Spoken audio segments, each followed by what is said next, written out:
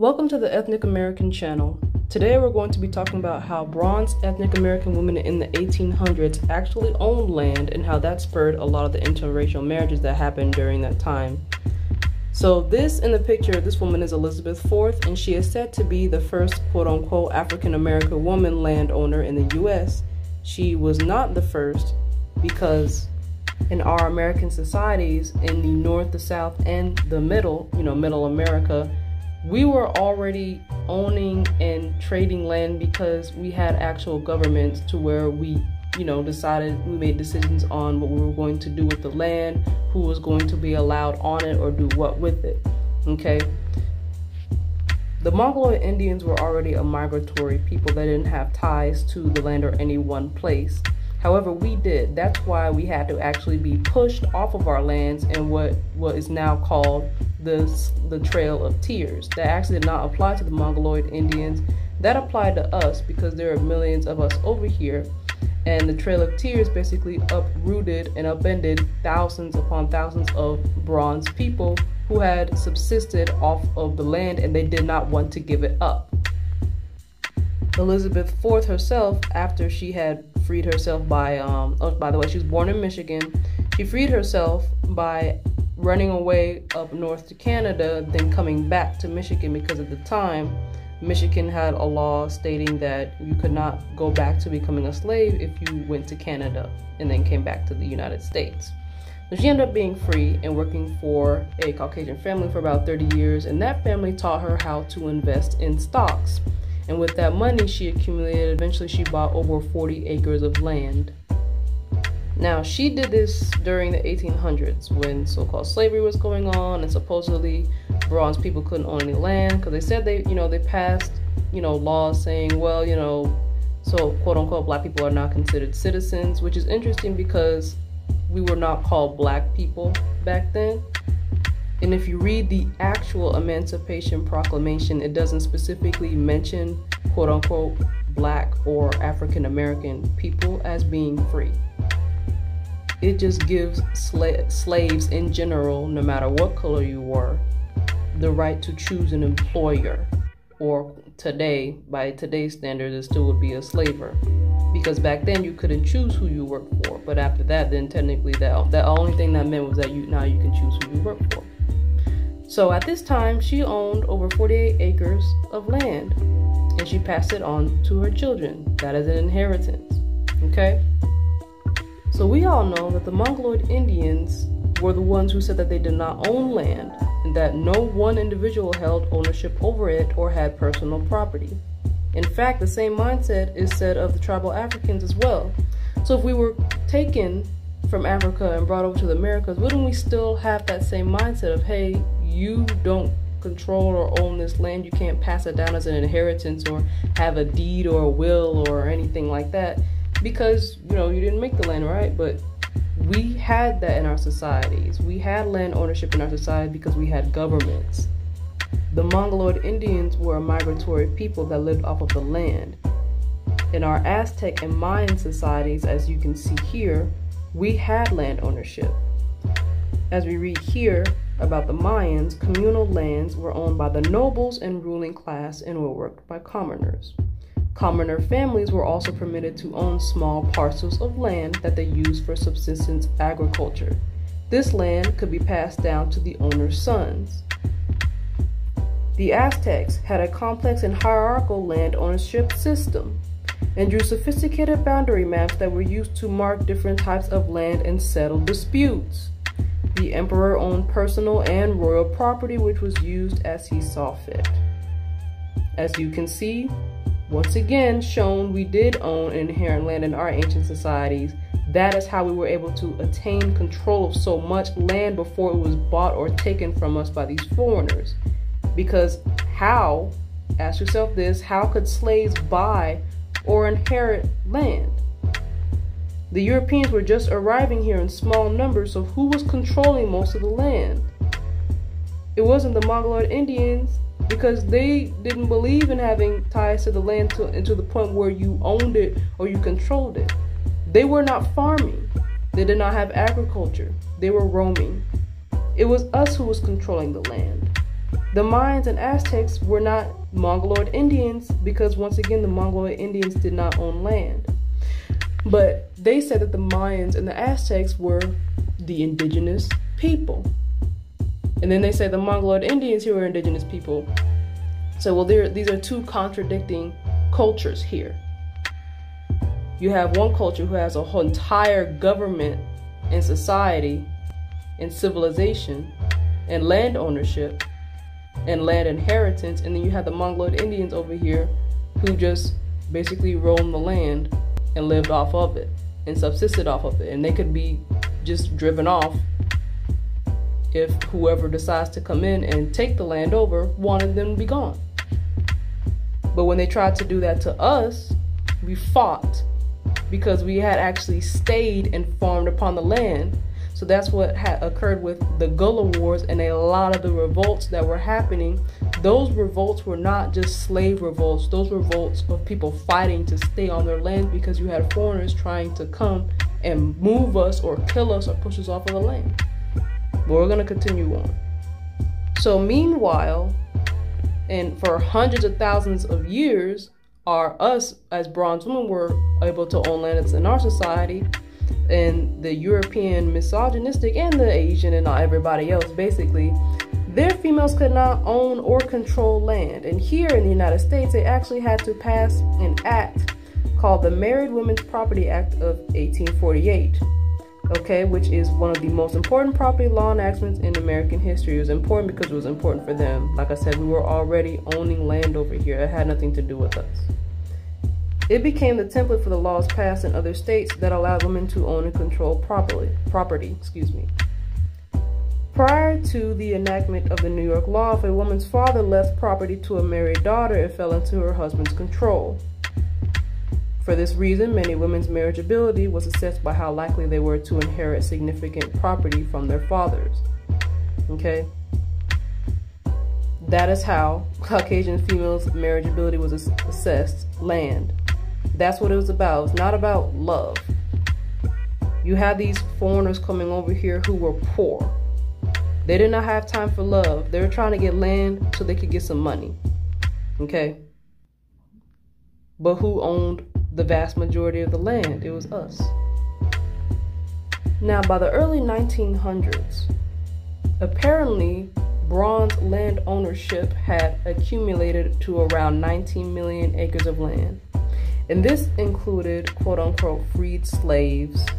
Okay, it wasn't just slaves. You had freedmen, people who had never been slaves. Okay, that's why you have so many of our grandparents and great-grandparents. If you go and ask them, do their parents or grandparents have stories about slavery? Many of them will say no. So there were not a lot of us as quote unquote slaves as you might think, or that is taught in history class. Most of us had the land to live off of. We did not need to slave and work for somebody else when we already had the land. Okay?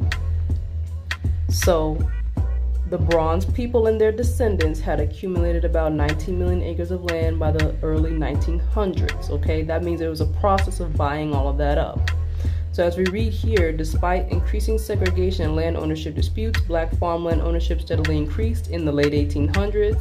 Okay, it actually started in the mid to early 1800s in general, like with Elizabeth IV. Once again, she was not the first. How could you even decide on that when we were already owning land in our civilizations here? So you gotta ask, where were we, especially the single bronze women and the widowed bronze women, where were they getting the money to buy up so much land if all we did was pick cotton and do manual labor? Well, we got the money from getting paid from skilled labor. We had skills. We didn't come over here from Africa, because if you were just taken from a tribe in Africa and come over here, you have no real skills. I've seen that meme, people, you know, talking about they didn't take slaves from Africa, they took astronomers and herbalists and all that. So I'm like, okay, but you're in a land that you've never been in before. No, they didn't take those people because they could not communicate with those people effectively to say, hey, we need a woodsmith, we need a carpenter, we need a metal worker. You're really gonna go to the head of a tribal African tribe and tell them that that's who you need? Why don't you get your own European people who are supposed to be skilled and bring them over here? Because most of the immigrants that came over here, if not all, did not have any skilled labor. That's why they had to also work as slaves. There were actually more Caucasian slaves than there were bronze slaves, by the way. And again, that's what spurred the interracial marriages. We had most of the land, and that's another way we got paid. We had businesses, and we sold farmed food from the land that we already had, or we leased the land. Like in Elizabeth IV's biography that you can find online, she actually leased the land to her brother to farm on. As we read here, and I want to really focus in on this, African American women emerged as landowners during this period by the 1900s through inheritance and through individual and collective efforts. This big thing is inheritance here. That means somebody else up the line or down the line had already bought some property and passed it on to their children and their children and so on and so forth until it got to them. And also some landowners, moreover, were single women who sought to establish security for themselves. And then continued on. To enhance the institutional structure of the community, women, particularly those who were widowed, benefited from the various means by which these institutions inculcated saving to buy land. Women, like men, maintained deep-seated aspirations to invest in land. Land was a tangible manifestation of their independence as well as an asset that might strengthen kinship and family ties. In spite of economic hardships, African American women in Savannah, Chatham County, this is specifically talking about Savannah, but this happened all over the United States, became landowners. By 1876, 117 African American women in Chatham County, some of whom were ex-slaves, owned land. Now, how could all these bronze women, not even bronze men, but bronze women, own so much land at a time when you had impoverished immigrants and Caucasians coming over here and they had nothing? This is one reason why many Caucasian males would either marry or rape bronze women so that his offspring would be loyal to him, and then he would gain control of that land via inheritance. Because you know the offspring, the mulatto, is going to be heavily influenced by the father to then get with another Caucasian, preferably of their own ethnic group. So if the father is, let's say, Irish, he'd want his child to get with an Irish woman or Irish man. So now the bronze woman has lost the land that her family inherited to her, that she bought. See, you couldn't do that with a bronze man, you know, marrying a foreigner woman, like a Caucasian or Asian woman. They weren't as manipulatable, I guess you could say. But back then, when you see a lot of those interracial marriages and these articles talking about, you know, their love, and they fought for their love to be recognized and fighting to get the license, because let me ask you this, why do you need a license from the government so bad if it's about you and your love? You don't need no license from the government. You just live together and be a married couple. And so this is your husband, this is your wife, you know, who cares what they say if it was about love. But no, a lot of these people fought to get the license so that legally they could inherit the land. In comparison, not only were the English and the French and all those other Caucasians were doing that in North America, the Spanish were doing it when they came to South America too. As we read here, Levi Strauss also suggests that members of the dominant group will accept wives as a symbol of peace, but will not exchange their own women. So what he basically is talking reference to is the Spanish conquistadors that were coming over from Spain would not have their women. Some of them didn't even bring their women until much later on, once they took control of South America and our empires in that area had fallen. They were marrying our women or marrying us over here because they wanted to make the mulattoes who would be loyal to Spain. And they literally say it right here. It says here, these pressures were necessary if the colony was to be stabilized and the children of these unions were to be raised to identify with Spain. It also says here in these two other highlighted passages, to encourage intermarriage between Spaniards and Indians in central Mexico, the Spanish crown awarded military officers and soldiers more acreage than was commonly assigned. Moreover, the crown increased its pressures on Spanish men to marry Indian women by penalizing those who had concubines and refused to wed. So you could not have a concubine, you had to legally marry to get control of the land. A soldier who had a concubine was required to marry within 3 years of receiving his encomienda or risk losing the property. Don't you see? They were all working together to get the land. So the majority of the land that the French took, they took Canada, the British took the United States area, and then the Spanish took South and Middle America. Don't you see? They're all working together, all doing the same thing, coming over here, marrying the women to gain control of the land. But you know they were not marrying Mongoloid Indian women because they did not own land. They said you can't own the land, but so who was owning it? It was us. You see it on the murals. The Mayan and the Aztec murals, the figurines, those are clearly us, the ethnic Bronze Americans. Quote unquote, the blacks, African Americans, we are not African. Those were us. They had to marry us, but they had to get the women because the men were not having that. Do you really think that a man who has all this land is going to get with some, legally marry a foreign woman and allow her son to then marry another foreign woman, and then inherit that land so that it can be owned by Spain? No. They're not going to do that. So they had to get the women. The women were more amiable, unfortunately. And then let's ask another question too. The Spanish conquistadors, if they had all the firepower and they were so strong and mean and bloodthirsty and were just killing us all over the place, why didn't they just do that?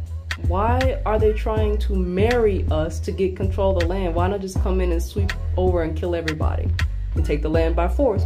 Because there weren't enough of them. There weren't enough of them. There were too many of us. By what they say, they said there are about 10 million of us just living in what we would consider modern day Mexico. 10 million of them didn't come over here from Spain. They didn't have an army that big. Did we have conflicts and bloody conflicts? Oh yeah. But it was not conflicts like that all over the place consistently. They did not have the manpower to do that. That's why it says here, the group will accept wives as a symbol of peace. Because they didn't have the manpower to fight us. So they said, hey, maybe we'll just come and be nice. We'll try to integrate. We'll marry their women so that we can have this mulatto who will be like the bridge between the Americans and the Spanish. But really, the child will be loyal to us. So this is why you had so many mulattoes running around. And who did the mulattoes become in modern day? They became what we would call the Mexicans in South America. And in North America, a lot of the mulattoes just got mixed out with Caucasians because they didn't have enough of each other to kind of, mix with. And it was really encouraged heavy in the United States, we know, to have lighter skin.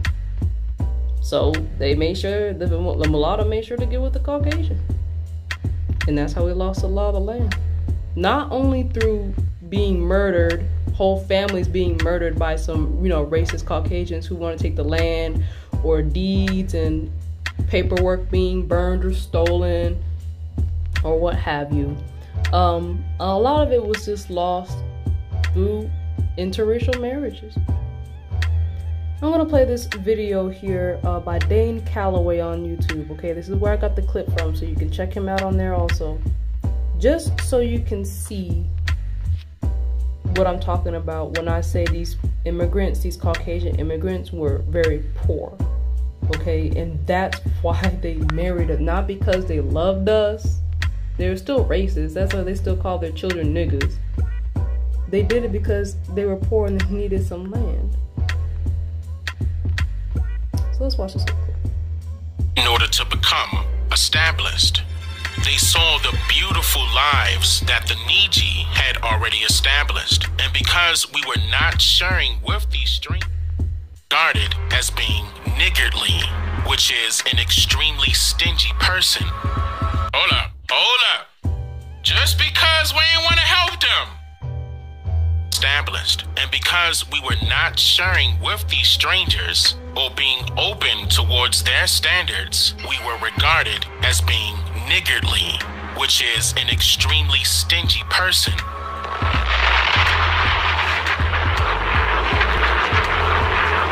Just because we ain't want to help them, they called us niggas. Coming from niggardly, you think I'm playing? These squad, yes, Tico, these squatters know what's up. They called us the niggas why? We was being extremely stingy. With the land. With our lands, crops.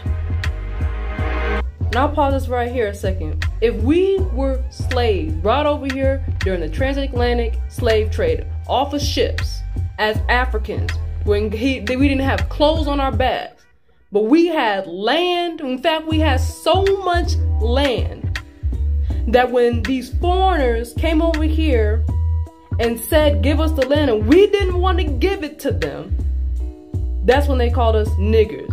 It had nothing to do with a black person. That's where the word nigger comes from. An extremely stingy person. Because we didn't want to give them the lands, but how did we get the land in the first place? If we came from Africa with nothing. We had the land because had the land. We've been inheriting the land. And by the way, we had money. When you see a lot of the pictures of bronze people, all the way up until the civil rights movement, we had money. We were dressing good, eating well, we had land. The ones who were broke and impoverished were the Caucasians. The Caucasians and the foreigners in general did not get the wealth they had until about the 1950s after World War II and the creation of the credit card and the lending system for consumer debt. That's how they were able to get out of poverty. And they've only been out of poverty for 70 years. We'll get into that in another video. We've had riches for hundreds, thousands of years. They just got here.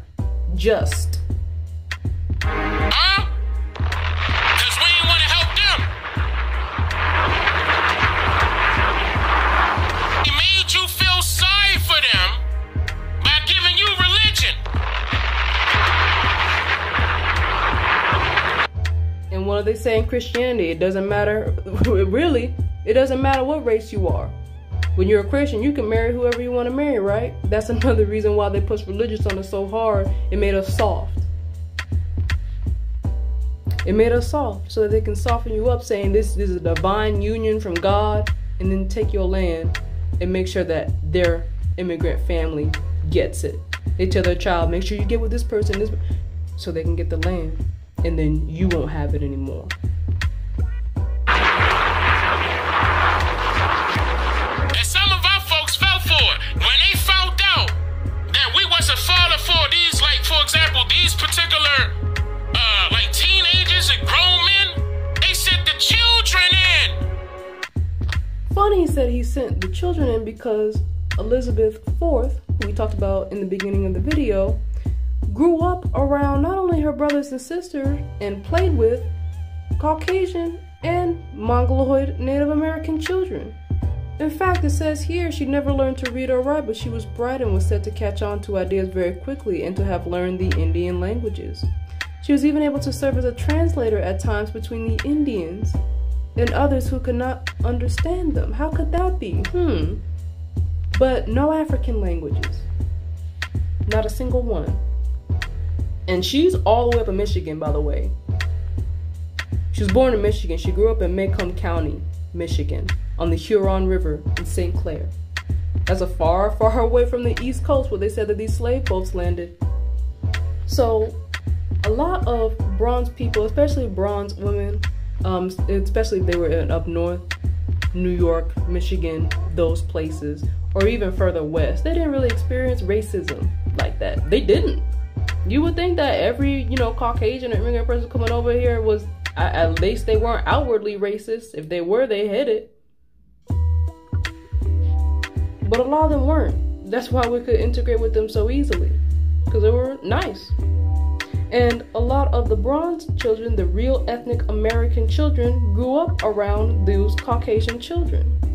And so they were already comfortable. They saw no wrong in marrying someone outside of their race, especially if they were raised in a Christian household. That would be a divine union to them. It wasn't so divine when they lost the land, though, but of course they weren't thinking that far ahead. The bronze women were more susceptible to being lured by, thoughts and acts of love and romance and such, and basically being finessed. Okay, let's just say it. And so you could have a poor Caucasian male marry a bronze ethnic American woman who was relatively, rich. She had more than him. She had money, she had land. And so in a time where you would think that marriage would not be licensed, in a lot of cases they were, they just don't tell you about it. And they were licensed because the person who was allowing the license really knew what was up. He really knew what was going on and said, hey, this mulatto child is going to make sure that this male's English family, British family, Spanish, French family, whoever, German family will get that land. And then when they immigrate over here, they already have a place to go. They don't have to be indentured servants and slave and work for somebody else for X amount of years or for the rest of their lives, because they already have claim to ownership over here. And with having claim to land over here, you could easily become a citizen. Before we go, this is just for anybody who thinks, oh, there couldn't have been a significant amount of interracial marriage going on because I don't see the pictures, I don't see the depictions, I don't see the records. Well, I'm gonna tell you one thing. First of all, we gotta remember that the product of a mulatto was with an Indian and a Caucasian back then. Okay, we were not called black, we were called Indians or Americans. They changed the name later on. We were known as Indians. So, before we go, we're going to read this quick passage from Interracial Marriage in Early America, Motivation in the Colonial Project by Karen Mann. So you can see it says here, the marriage of Rolfe and Pocahontas was one among thousands of interracial marriages found in the annals of American history. The 1700s French census of France's North American subjects. Those were the people that, the French who came over to North America and the French colonies, shows that over 50% of marriages were interracial. And looky here, the most typical examples of interracial marriage in this period occurred between Indian women and white men. And then the author even asks the question, in light of broader relations between whites and Native Americans at the time, because there was a lot of friction going on, why did these marriages occur? What was to be gained? I'll tell you what was to be gained: land. When they say Indians, in reference to back then, they were not talking about the Mongoloid Indians. They were talking about us. That was the drive for the marriages. It was the land. 50%, over 50% were interracial. It was just most of the immigrants coming over here were men, the males. They did not bring their French females over here. It was just the male. So who do you think they're going to marry? They're going to marry the Indian women, us. Because it was the male who controlled and owned the land in the United States legal system. And that's all for today. We'll see you next time on the next episode of Ethnic American Channel.